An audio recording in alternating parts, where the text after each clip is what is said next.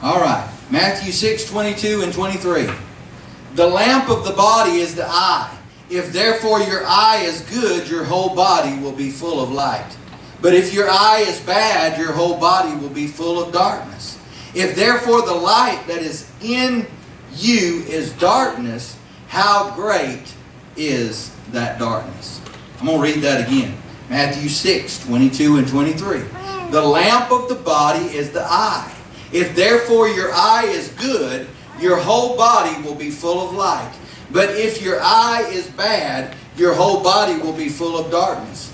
If therefore the light that is in you is darkness, how great is that darkness? Very important scripture. In other words, we see through our eye. It lets light into our body. But if something impairs our vision, if something attracts our attention, then our vision goes off of God, and instead of the light coming in, we begin to have other motives, and then we're drawn into the desires of the flesh, and then we start seeing things dimly because of those things in our life. We're just continuing down as we're looking at the scripture that Jesus was teaching as He was given the scripture, as He was ministering to the multitude. The lamp of the body is the eye. Yes, it's the gateway to your soul.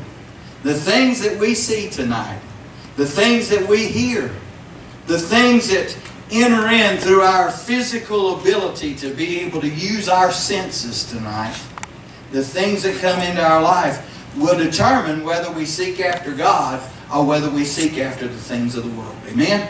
So as we go on down in this just a little bit further, there was a book. It was written by Anton de Saint-Exupéry, which is an unusual name. In that book he writes, "It is only with the heart that one can see rightly.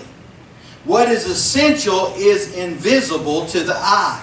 In other words, to follow God, to want a desire to follow Him, then our eye has to be fixed upon godly things. Amen? Would everybody agree to that? So as he said, it's only with the heart that one can see rightly. So it's deeper than just what you see physically. It's what you see with your heart. Because what we see with our heart affects how we act. It affects how we do our everyday life. Amen? So as we go down just a little bit further, as he made that distinction there, now think of this. And this is from the book that he wrote. It's called The Little Prince. In other words, teaching us how to be Christ-like. Today we're posed with the question, seeing if, for example, God would remove 4 out of the 5 senses, and we could only have that last sense, which would be sight. What are the things that you would see? Who would you continue to please? What are the things that you would choose to see, or what are you blinded to? Amen? So if we are removed of our senses, what are we looking at? What are we seeing with our eyes? What are we focused on? What are we looking for in our daily walk with God? Where are our eyes attent whenever we're walking through this life? If we look into Matthew 6:22 and 23, the verse says the eye is the lamp of that body, and if it be then your eye is healthy, your whole body will be healthy as well. But if your eye would be diseased, your whole body would be full of darkness. If then the light is in you is darkness, how great is the darkness? What that means is, once we begin to have our vision blinded, then we start looking at things that we should not be looking at. Amen? Everybody agree to that? Yes. That's simple math right there, no matter how you look at it. So it's important for us to keep that relationship with the Lord. It's important for us to walk with Him daily so that the things of God will catch our attention when we're going through our daily walk, and the things of the enemy will not hold a candle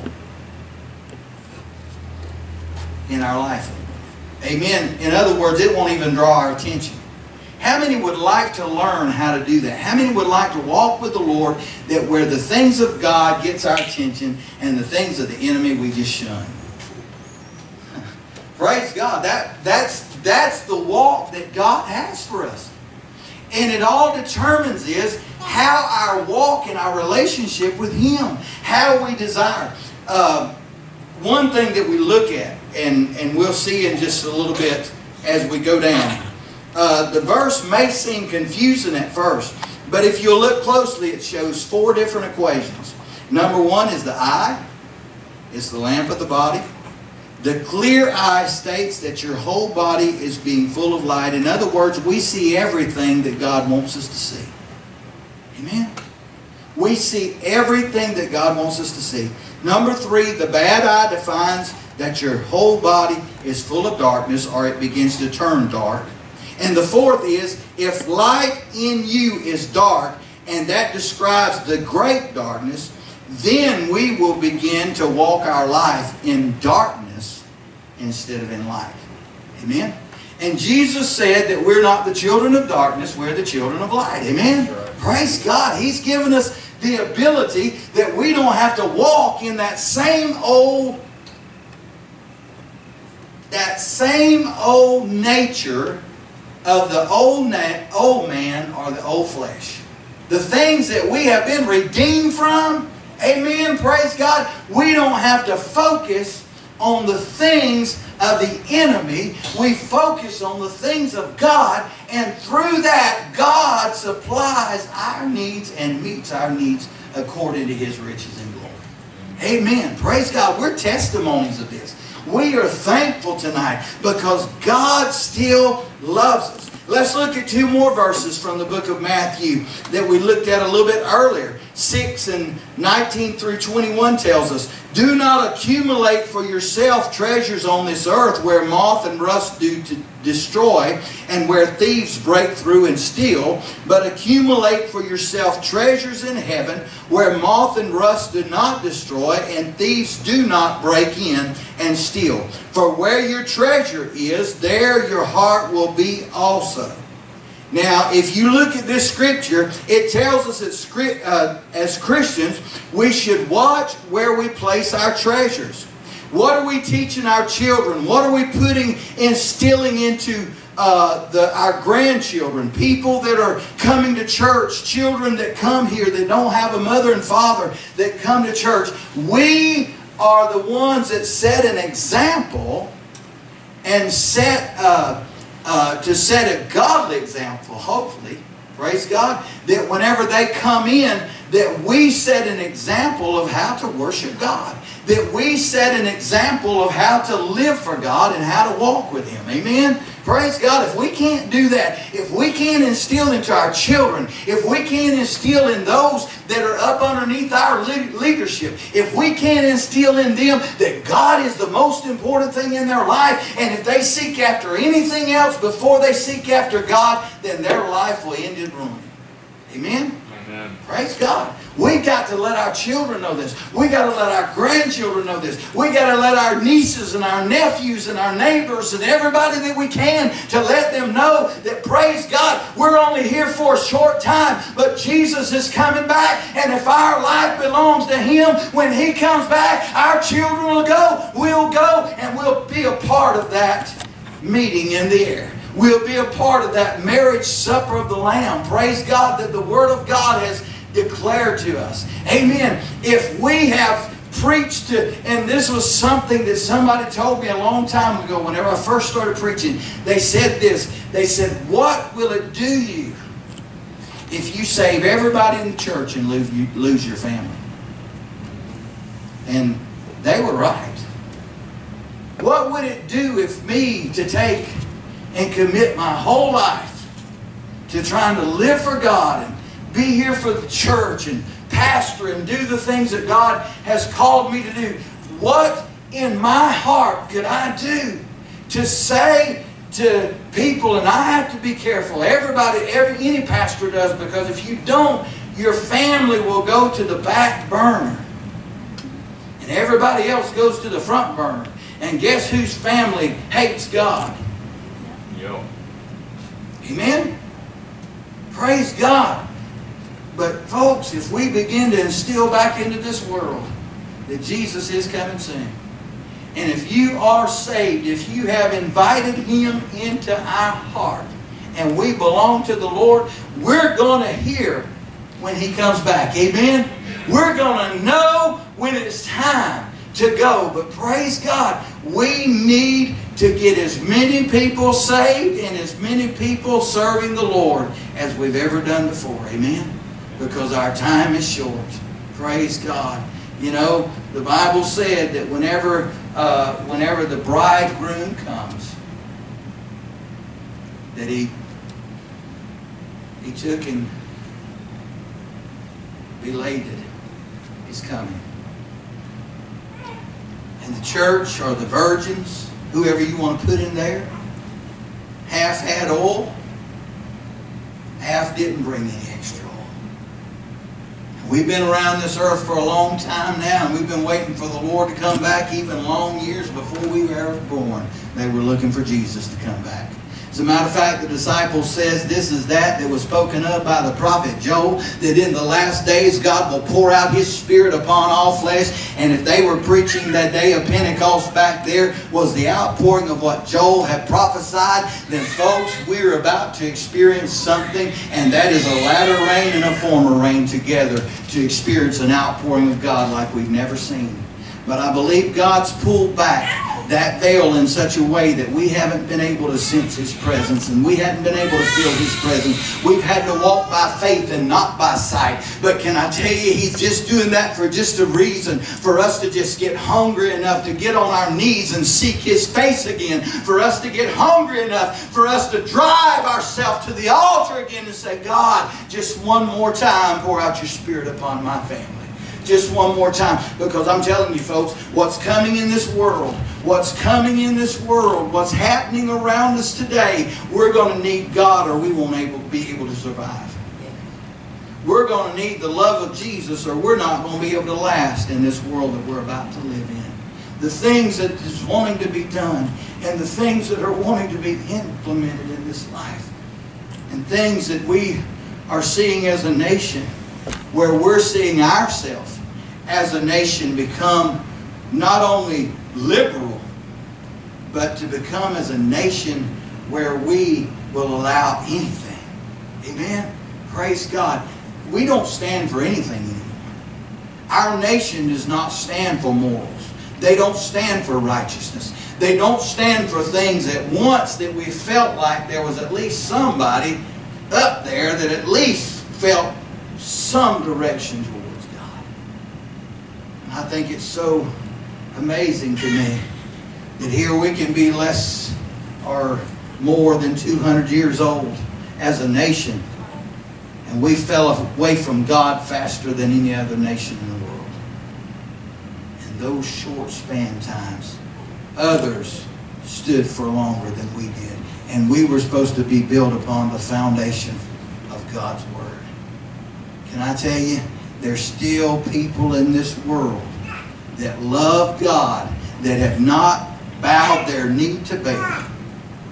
And praise God, it's up to us as those prophets or men and women of God to go forth and to proclaim God's Word. And we will see the fulfillment of God's Word being fulfilled. And that is in the last days that He will pour out His Spirit upon all flesh. And we will see a greater outpouring than has ever been upon this planet. Amen? In the last days. Well, praise God. We're there. We're there. Let's go on just a little bit further. All right. Praise God. Matthew 6:24 says this: no one can serve two masters, for either he will hate the one and love the other, or he will be devoted to the one and despise the other. You cannot serve God and mammon, or you cannot serve God and money. This verse is telling us to watch over our choices, to be careful. You can't serve God and money. Mammon, what does it mean by that? And everybody always gets this wrong every time you ever hear anybody quote the scripture. It says, the love of money is the root of all evil. Everybody says money is the root of all evil. But the Scripture says the love of it. What the Scripture's trying to determine here is, what do you love more? Do you love God or things that you can hold in your hand? It might be money, it might be fame, it might be new wardrobes, it might be a fine vehicle, it might be anything that you can attain in this world. But what are you willing to put before God is what the Scripture's saying. Amen? Amen. Now look, let me get back to the same thought. We're trying to see God through a right vision. We're trying to see God through a clarity of our life, that we're looking of the things of God. Now listen, and we'll just use money just for a moment. But if we say between God and money, okay, if I look towards God, it doesn't mean money isn't important in my life. It means He'll take care of that side of my life. Amen? I've given that over. What that consists of is being a child of God and doing what I'm supposed to do as a child of God. And whenever I do those things, the Lord will be able to minister and to meet my need. But if I start focusing on money, then my focus will be on, well, just making more money. Now, I'm not saying every rich person is bad. But the Bible did say it was hard for a camel to enter into the eye of a needle. It's hard for a rich man to enter into heaven. Amen? Because the riches become your love. But here's what I want to tell you. We're living in a day right now where monetary stuff ain't going to sustain us. We need God. So, therefore, we're going to seek God more than we do the money. But I can tell you this, if you're just after money, if you're just after that, then you will try to figure out a way that you can get more. I'll just tell you this. There was a gentleman that used to go to church with us that was multi-millionaire. And there were some questionable dealings in his background. And do you know, that man looked behind his back everywhere he went. He couldn't go anywhere without worrying. And all he worried about was, if somebody's going to steal his money. Somebody's going to take my money. And later on, I kind of found out, if you get your money by taking somebody else's money, you're going to be worried that somebody's going to take your money. Right. That was his biggest fear in life, because money had become his God. It could be anything tonight. But if we let anything get in between our relationship and God, then it becomes a darkness in our life, in our vision, and we cannot see closely. I'm not going to take much longer, Kristen. I see her over there just a squirreling. So listen, who are we going to choose? God or the things of the world? God or the things that we can hold in our hand? We got to choose God, because there's nothing else that's going to sustain us in these last days. Okay, let's go on back just for a moment. If we scan this, Matthew 6:22 again, we will realize that God genuinely wants us to watch what we desire. Now think of that. God is concerned about what we're desiring. He wants us to desire Him. Amen? He's concerned about that. So we realize that God is concerned about what we desire. All of our lives we seek for acceptance. We seek for love. We seek for stability. But for whom are we doing this for? We should always remember to do everything for the glory of God. It may be very difficult to set our priorities straight, but if we seek God, He will deliver and He will provide. Amen? Praise God. And we are testimonies of that tonight. Amen. Matthew 6:33 says this, It tells us to seek first the kingdom of God and all His righteousness, and all these things will be added unto you. He'll take care of us. Don't worry about it, Wesley. He's going to take care of your family. Don't worry about it. He's got us tonight. Michaela, He knows what you're in need of. Praise God. He knows how to minister into our lives, even in areas of our lives that we're still struggling in. Amen? Thank God that He is concerned and He loves us today. But let's be careful what we focus on. Let's be careful what we put our time and invest in today. Be careful how we're pursuing after the things of God and seeking after the things of God. If you were to look at the following, what are your objectives for living for God? What are your objectives for living for God? What are our ambitions?